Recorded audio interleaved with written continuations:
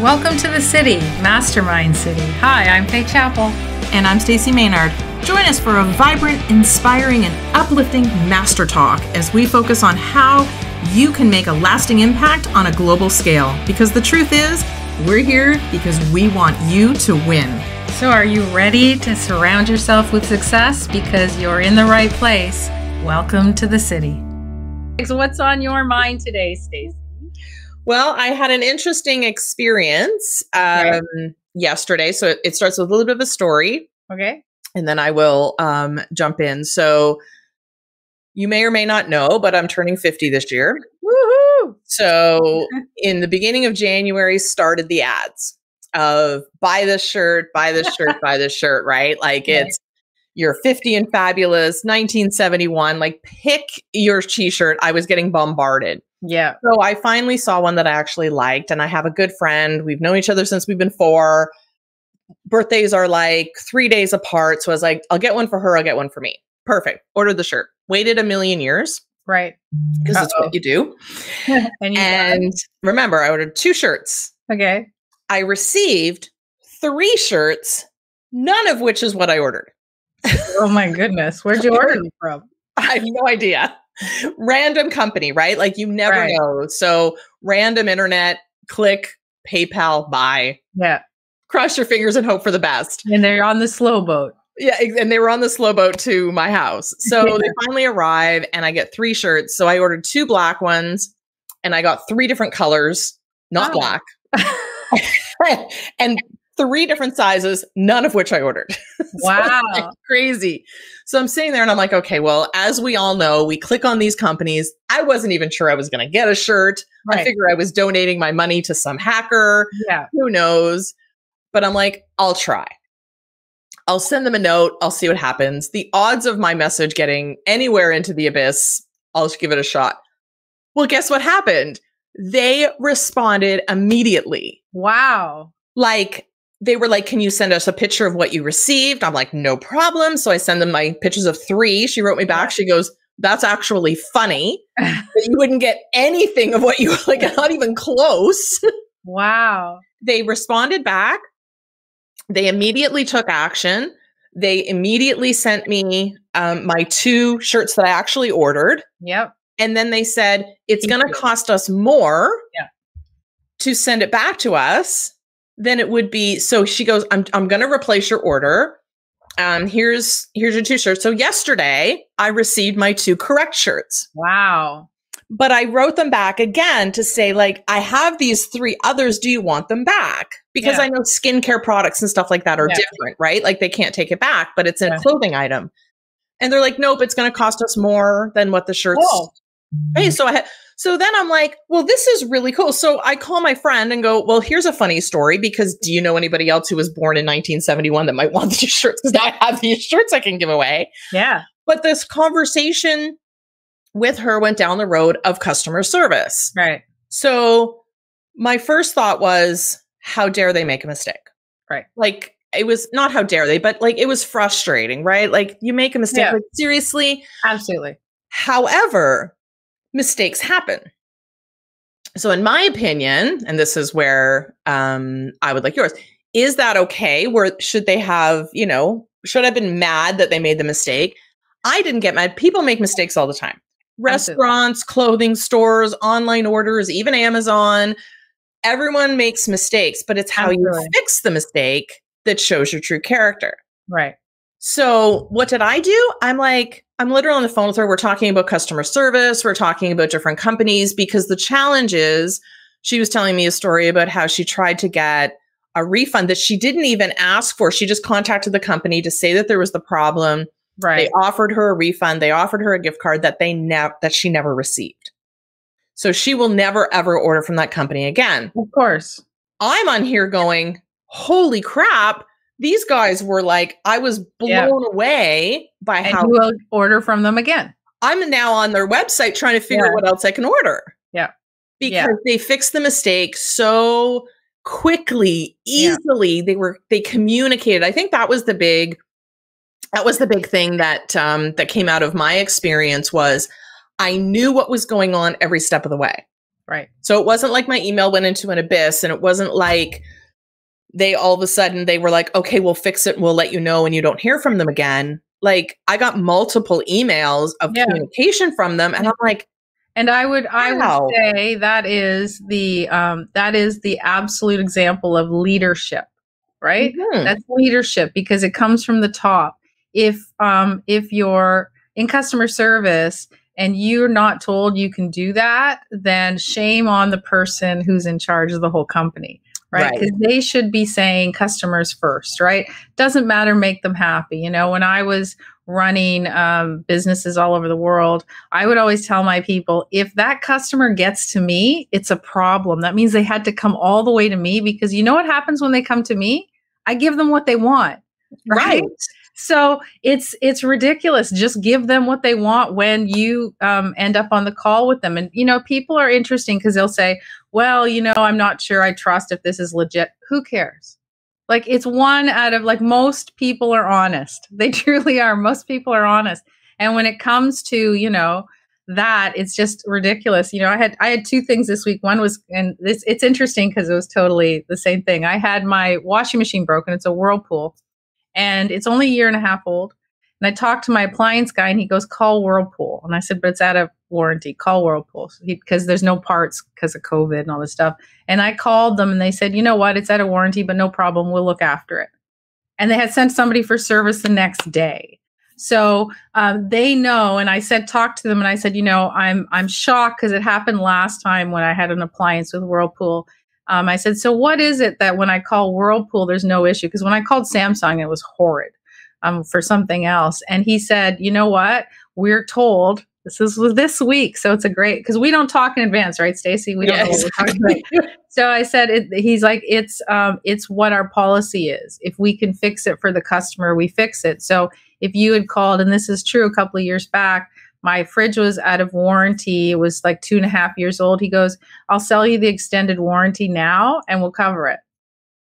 Wow. So again, that's outside the box thinking, but how crazy is it that we're living in a world where you're surprised that they actually helped you? And I'm surprised that I get an email back saying, we'll fix it. It's rare. And that's sad. It's like, rare. This is sad. And I was so happy. Well, it's very rare. And it's like some of the biggest companies, you know, I think I talked in one of our lives about, I had a problem with Peloton because they were double billing me. Right. And I had to I copied every director, CEO. I sent my note to LinkedIn because they just wouldn't even stop billing me twice a month. Yeah. So and they admitted it, that it was their fault. Right. And then on the thread that I got, they chastised the customer service rep for telling me the truth, that in fact it was their fault. She got in trouble, but they left it on the thread. That's okay. You're allowed to admit, like the girl on my email was like, we made a mistake. Exactly. We're sorry. I didn't say I want my money back or I want a refund or can't. I literally just sent them an email saying, I don't know what to do. I don't know how to help this situation get fixed. Exactly. Here's my situation. What can we do? Yeah. And then she came back and then we communicated and I sent her pictures. She thought it was funny. That's like, great. You know, she goes, we made a mistake and that's okay. And you own that. Absolutely. What's the company? Because we'll give them a shout out. Do you know? I don't even know what the company is. Okay.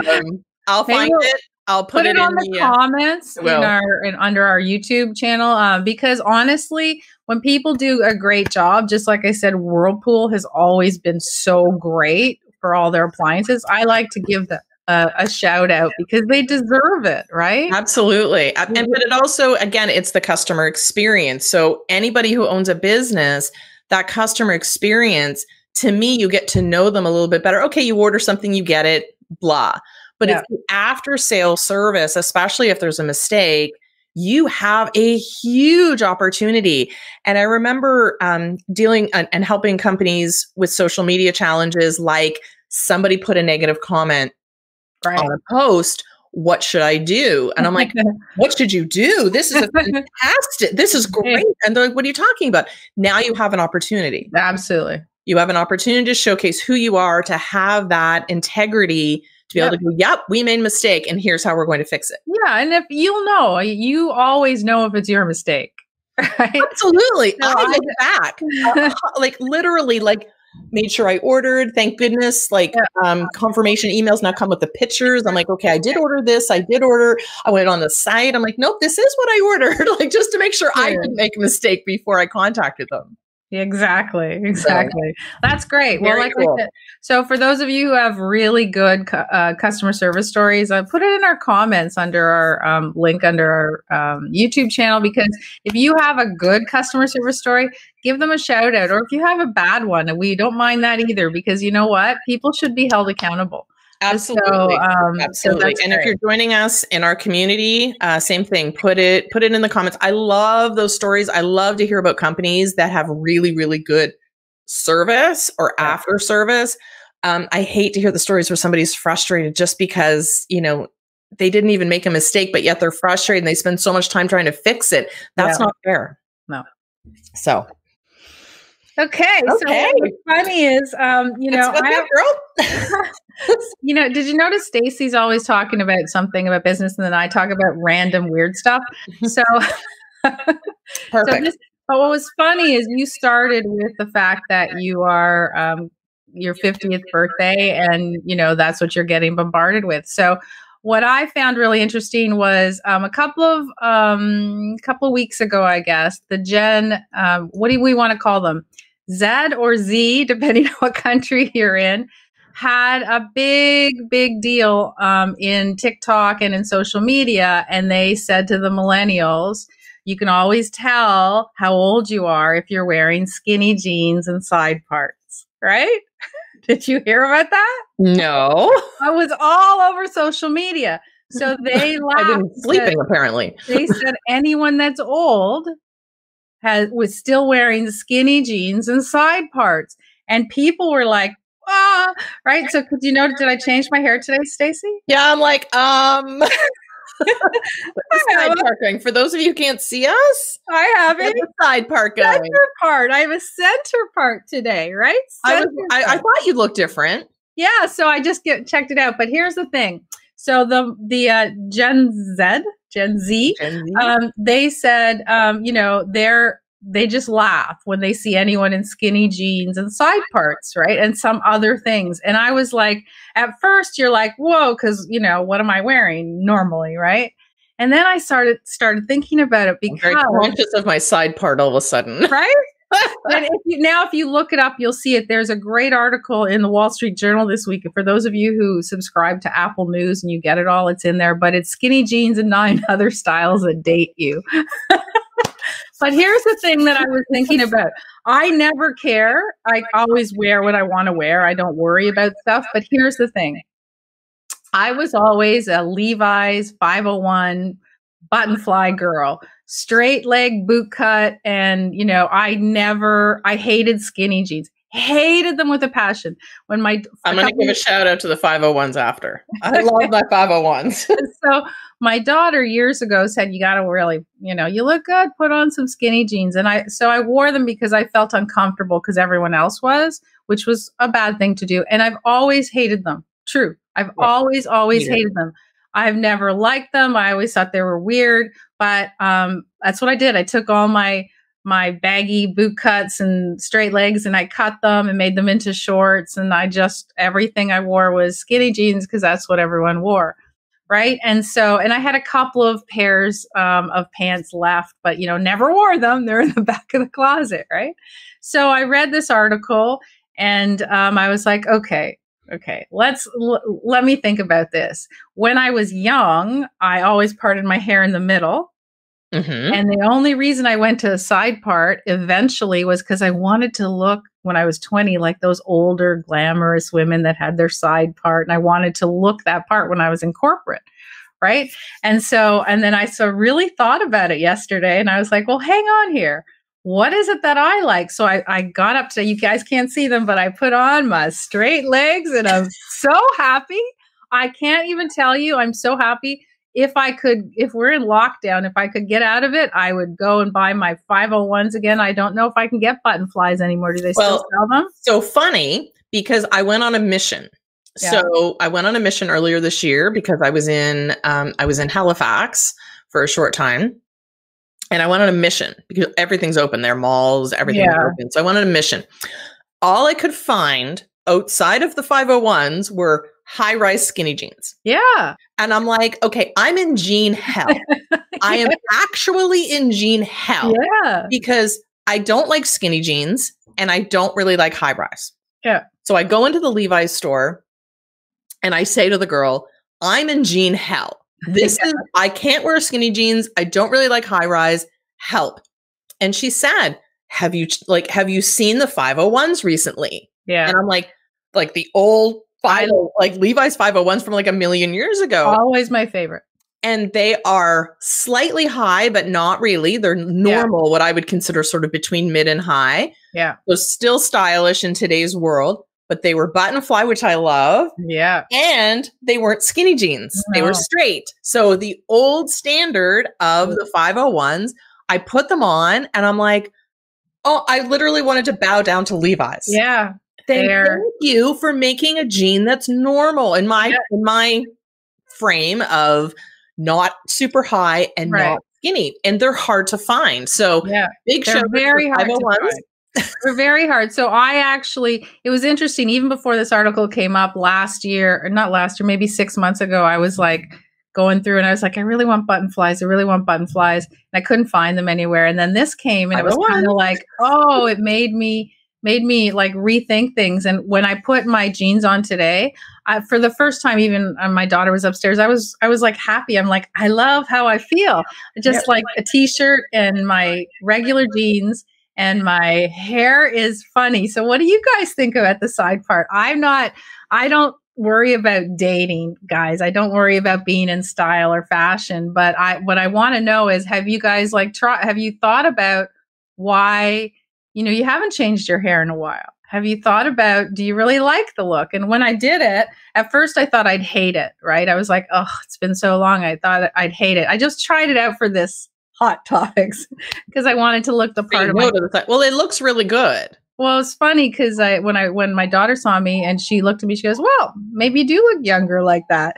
I don't need to look younger. I just wanted the experiment. So I'd like to ask you guys out there, have you read about this? Because they have all these other things. It's very funny when you listen to the young guys tell you what's cool and what's not. So it was skinny jeans, it was side part. It's like your socks, how everyone's wearing like the small slip-ons that go, in your shoe. Now it's like you have to at least wear ankle socks that your socks show.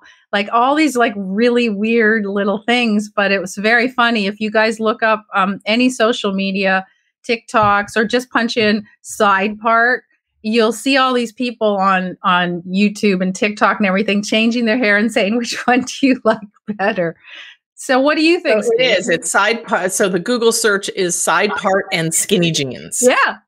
And oh my goodness, it's gone crazy. Yeah. So, I mean, you just heard Stacey now. We actually like the old school jeans. That's where we felt most comfortable. The only shout out I give to skinny jeans at all is they're really easy to put when you're wearing boots.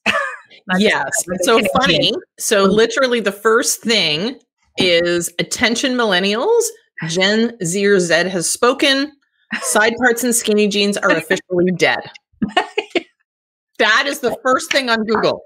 Now, there's a big thing now. There's a big fight coming back, saying this is ridiculous. Side parts are great. We love my skinny jeans.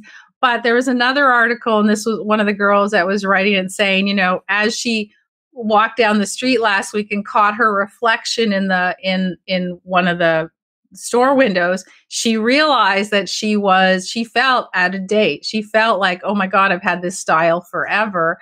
And maybe it's time to change something. So I'm not telling you guys to all go get baggy jeans.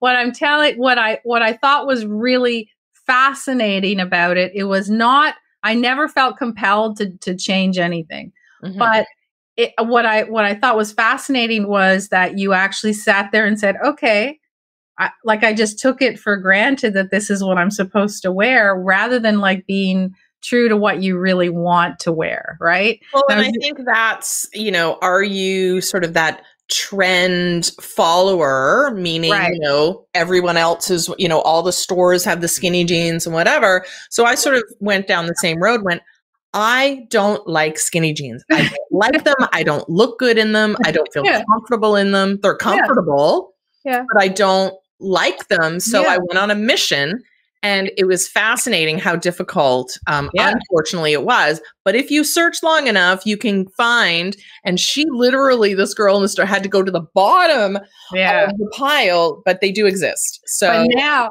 I would argue that now you will see in the next 6 months, when the stores, at least here, when they reopen, they're already open everywhere else, you will see straight legs, boot cuts, flares, because now, you know, the generation has spoken. Okay. The one that spend all the money, and the parents buy them anything they want, and they will push their parents into making sure they're wearing, you know, like mom jeans are now cool, believe it or not. Right. So it's fascinating. And I was listening as I was driving yesterday. I always listen to Sirius XM, and I listen to a lot of the entertainment. That's why I always get all these weird topics. And this wasn't on there, but they were interviewing George Lopez, who's a comedian, and just talking about stuff. And he said paraphrasing, but he basically said what's interesting to him right now is that, you know, people are trying to be like other people, right? Like you're always like trying to fit in, and just like for, you know, when they're saying skinny jeans are dead, I mean, if you're following that trend, then you're just trying to be like everyone else. And he said he misses the days back in, you know, 70s and 80s when people just they were quirky and they wore what they liked as opposed to what they thought they should, right? So I guess my thing to everyone who's watching us today is, you know, take a step back today and say, what do I really like? What do I miss that I used to wear? Or, you know, I never worried about it. You know what I mean? Like I used to put on my 501 button flies and a black or white t-shirt. That's all I ever did. Still always obviously still wear the black, but I didn't think about it. And that was, and that's easier to do when you're not wearing skinny jeans, I think. Well, I have to say, thank you to whoever said that skinny jeans should die and need to go away, because I have hated the trend for many years. I go into the stores, everyone's like, the skinny jean, they're stretchy skinny, they're this. And every single solitary retail person, I would go, I hate. And they're like, that sucks, because that's everything right now. So it is. So yes, you do have to look maybe a little bit outside the box, because the typical maybe stores that you go to, but with the online world opening, especially with amazing customer service and companies out there, try something that maybe you haven't ordered from before, and you will be able to find what you like. And I challenge people to go, you know, into their closet and see what's in there. Like, what made you happy that you wore? Who cares if somebody says it's not in style anymore? Who cares? Wear it because it makes you happy. Because if you feel happy, everything in your life, including your business, is going to be better. Thanks for joining us here in Mastermind City, but you don't have to say goodbye, because there's other ways to join us. We would love to have you as part of our community, so join us in mastermindcitycommunity.com so we can hang out together.